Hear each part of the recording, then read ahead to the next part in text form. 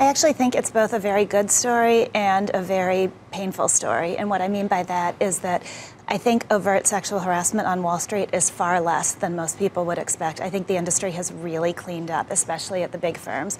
The lawsuit started there almost 30 years ago. And Wall Street, especially the big firms, they're now bureaucracies with HR processes and rules and regulations and diversity training. And so I think on the surface, things are much better. Yet if you look at the representation of women in finance, it's not improved much at all. And you look at the heads of the big firms, the upper ranks of the big firms, still mostly white male.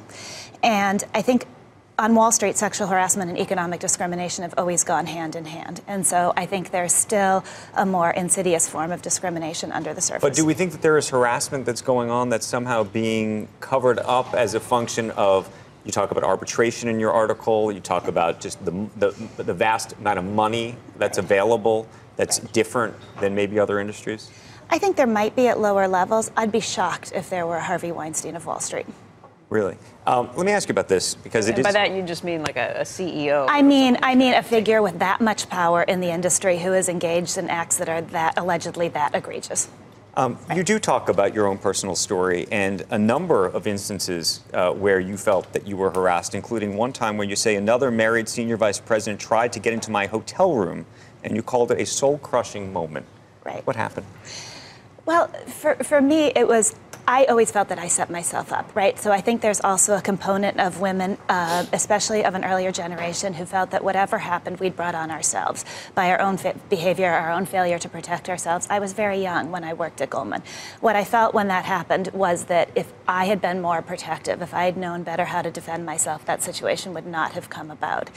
So I think there's a strong component of take care of yourself, especially if you've worked on Wall Street. And if you fail to take care of yourself, that you blame yourself. Bethany, I agree with that 100%. And not having worked on Wall Street, but having worked in any industry in a city, Right. Almost every one of my friends would say the same thing. If something happens, you think, why did I agree to go to drinks? How did I put myself in this situation? And Yeah. you do, you turn it right back on yourself. Yeah. And I would say until this fall, when this movement started, I would have just looked at my experience and said 100% my fault.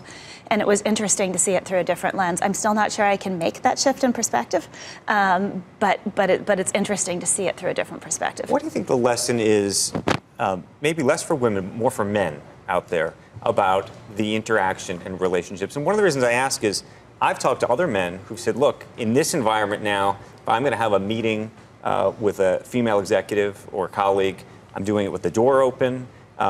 If we were normally going to go out maybe in a group or even just together to grab a drink after a meeting while we're on the road, I may not want to do that anymore. I don't know if you think that's a good thing or a bad thing. I think it's a very bad thing, and in some ways it's an understandable thing, and I write about that in the piece, that people on Wall Street are very worried that Me Too will have a huge backlash for them, because Wall Street, like many industries, is a network-oriented industry.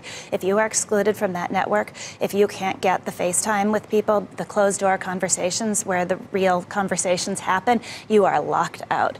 And I think this movement could be used unconsciously by men as protecting women in a way that is going to further women's exclusion, and it could be used consciously by some men as a way to exclude women in a way that's not going to be healthy.